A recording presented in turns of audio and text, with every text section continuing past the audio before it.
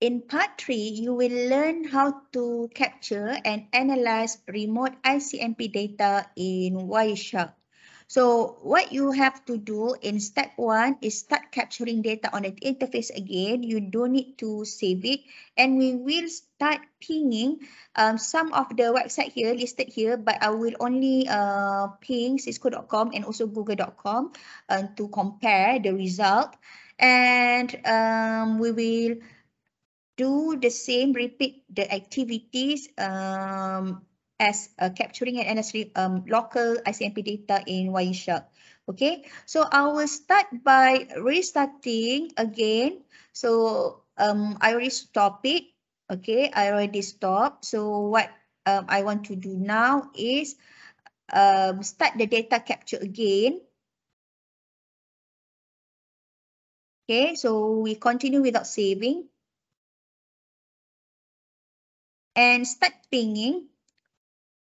I'll ping 2, which is first I will ping www.google.com, and the next is I will ping www.cisco.com. So guys, even though it says that I need to ping yahoo.com as well, but I will only make a comparison between these two sites. Okay, so basically the replies that you get is this destination address is 142.250.199.4. So this is the IP address for the Google, and 23.15.104.32. This is the address of public IP address for the cisco.com. Mind that if you repeat the pinging process, so you might get different IP address from Google and different IP address from Cisco. This is for security reason, all right? Because they're using the dynamic NAT.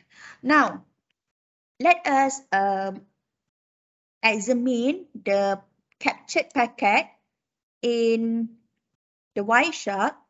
So here, like I said, 142.250.199.4 is the packet that we get from the Google site, google.com site.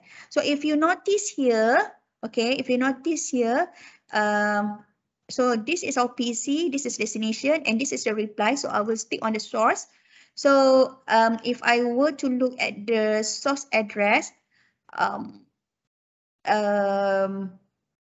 I guess I don't have to, because this is the information of my PC. Let me check the destination address. So in the destination address, so this is the translated IP, okay, 8EFAC7 and 04. And what is the MAC address? So you see here, the MAC address of the destination. Okay, I right click, copy value. Okay, so I just put, this one is for Google MAC address. So this is the MAC address. And next, I will capture the MAC address for Cisco website. So you just click on any of the send packet to the Cisco website. So here, this is an example. 23.15.104.32 is the IP address for the Cisco. So here, okay. Now I'll just click on that. So let me check the MAC address of Cisco destination. All right. So copy value. So I just copy it here. So this is the Cisco MAC address. Okay. Now let us check the destination address. So this is the destination address for Cisco. And this is the data for ICMP. You need to understand that for the ICMP data, so it is a mix of the hexadecimal and also the decimal data format. Yeah. So now let us go here When you ping the URL, so you notice that the domain name server translate the URL to an IP address. So even though we ping here www.cisco.com, we do not ping IP address, but the domain name is resolved using DNS server.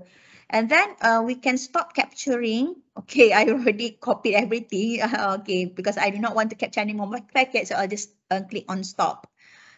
Now,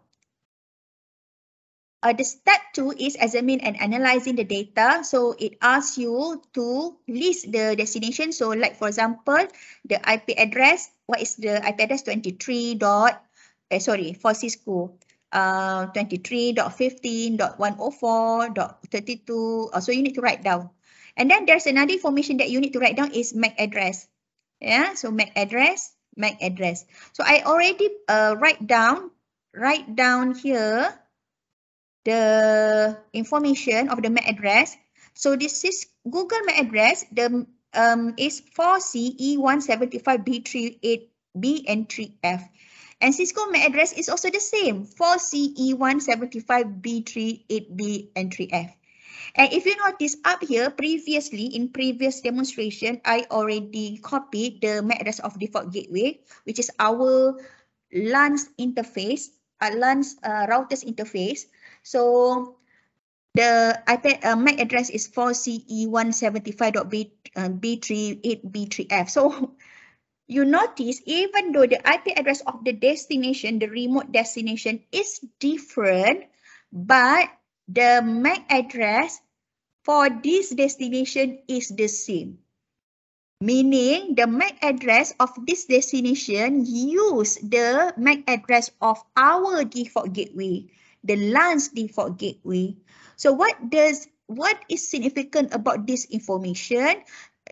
The significant about this information is even though the destination IP address is different, but the MAC address will be using our LAN or local LAN default gateway. So you need to find out at home why.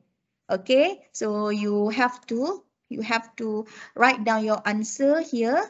Okay, what is significant about this information and how does this information differ from the local ping information you receive in part 1?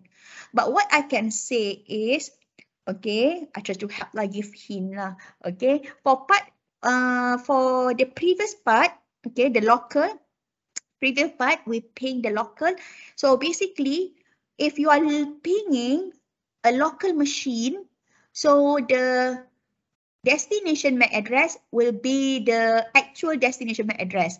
But if you are pinging remote machine meaning the servers of the PC in the public network, so the MAC address of the destination is the MAC address of the default router.